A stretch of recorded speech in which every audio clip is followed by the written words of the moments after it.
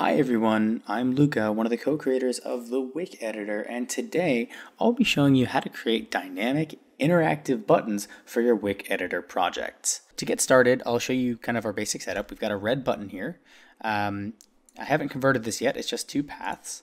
And we also have this really basic little animation at the end. And so I want to have it happen so that when you click this button, the animation plays and then it goes back to our red button. There's no extra code on the timeline yet, so the first thing I'll do is select the first frame. I'm going to edit the default script, and I'm going to tell the timeline to stop on this frame. So that's our first piece of code.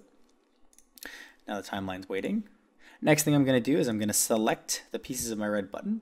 I'm going to make it interactive, and I'm going to convert it into a button. So now when I play my project, I hover over the red button, I get a nice pointer finger. But I want this button to actually be responsive when someone hovers over it and when someone clicks on it. Because right now it actually doesn't have any response to it yet.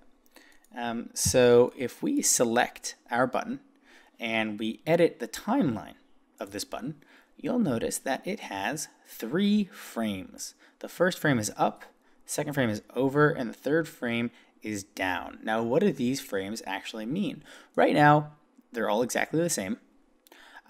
But what these actually mean is this frame will show up whenever the mouse is not over this object, when it's up and away. This frame will show when the mouse is over the object, and this frame will automatically show when the mouse is clicked down on the object. So why don't we edit these up? So what I'm going to do is select the red of this button, and I'm going to make it even brighter than usual. So you notice that I added a bit of contrast to that button. Next, on the down frame, I think what I'll do is I'll make it a bit darker. And I'll actually bump this over a little bit so it looks like the button is being pressed down. So it kind of looks like the button's being pressed down. Now if I return to the project, I can just click Project in the bottom left, and I play.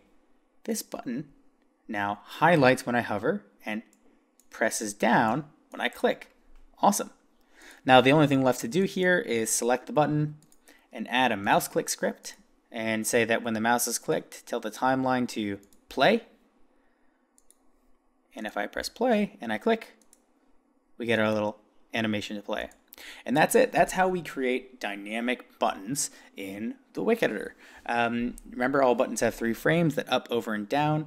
Feel free to experiment and check it out and see kind of what kind of buttons you can make. When you add a little bit of these dynamic elements to your buttons, like these little hover states and these press down states, it really gives your product a lot of life, so try it out. If you like this tutorial, don't forget to hit the like button. If you'd like to support the Wick Editor and the development of the Wick Editor further, why don't you head on over to our Patreon and become one of our Patreon patrons.